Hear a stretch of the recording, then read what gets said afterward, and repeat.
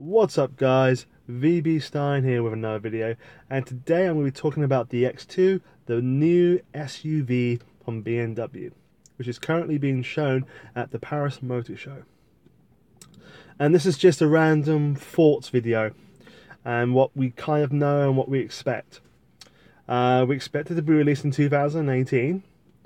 It's going to share a lot of parts with the X1, including the interior and engines, and that the outside is supposed to be a bit more sporty and practical with a low slung roof apparently.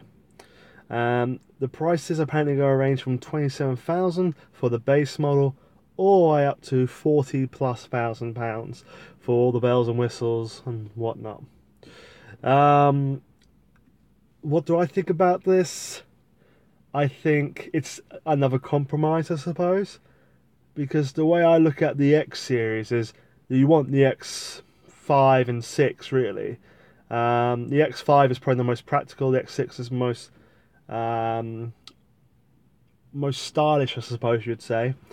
And if everything else is kind of a compromise, like you buy an X3 because you really can't afford an X5, you buy the X4 because you can't afford the X6 and whatnot. And the X1, I don't even know what the point of the X1 is. If you can't afford the X3, then you shouldn't be buying it probably.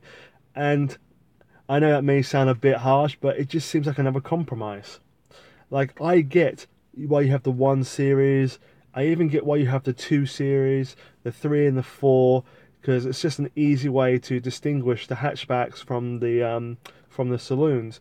But with these cars, it just seems like as if you can't afford an X5, buy the X4. Can't afford the X4, buy the X3. Can't afford the X3, buy the X2. Can't afford the X2, buy the X1. If you can't afford the X1, buy a Vauxhall. That's just how it feels with that, and I just think it's kind of, I don't want to say it's pointless, but it just feels like as if they're going, we kind of have this gap in our product range. Let's fill it with something.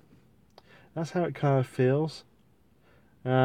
I personally would say this car's a bit pointless, and I just don't think it's worth all the hype it's probably going to get into the future. People go, I've bought an X2. I mean, I just don't get it.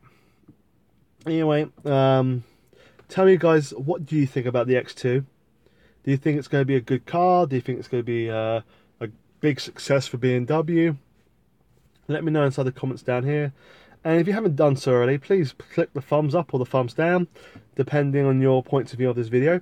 And please subscribe. Anyway, thanks for watching.